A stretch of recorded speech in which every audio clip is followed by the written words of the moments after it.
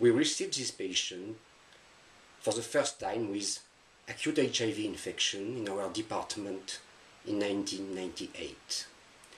He was immediately treated with a combination of 4 antiretroviral drugs and also several courses of Hydrea, an anti-cancer agent, and IL-2, an immunomodulatory agent.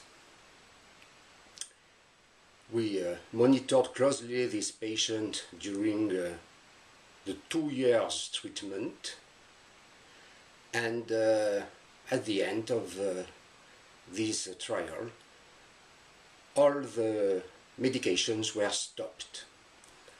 And at that time, we were surprised to see that HIV viremia didn't rebound.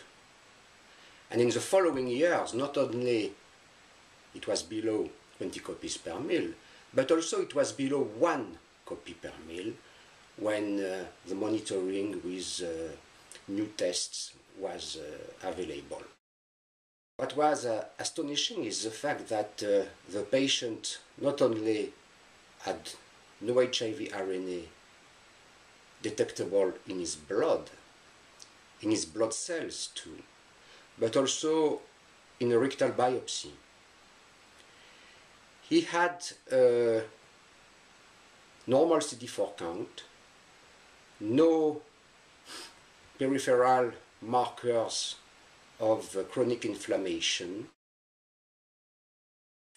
At the end of the day last week, we performed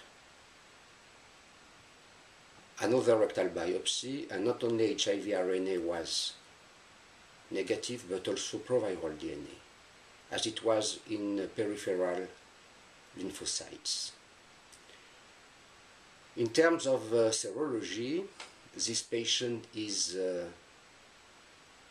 positive by ELISA, but still has only 2 bands on the western blot. So we can today declare that this Toulon patient has been functionally cured for HIV during 14 years. First, I think that the treatment being initiative at acute HIV infection is very important. And we have a lot to do to diagnose more and more patients at this stage. Secondly, the combination of 4 antiretroviral drugs was chosen to penetrate the reservoirs of HIV and the sanctuary sites to stop, if there is, ongoing viral replication.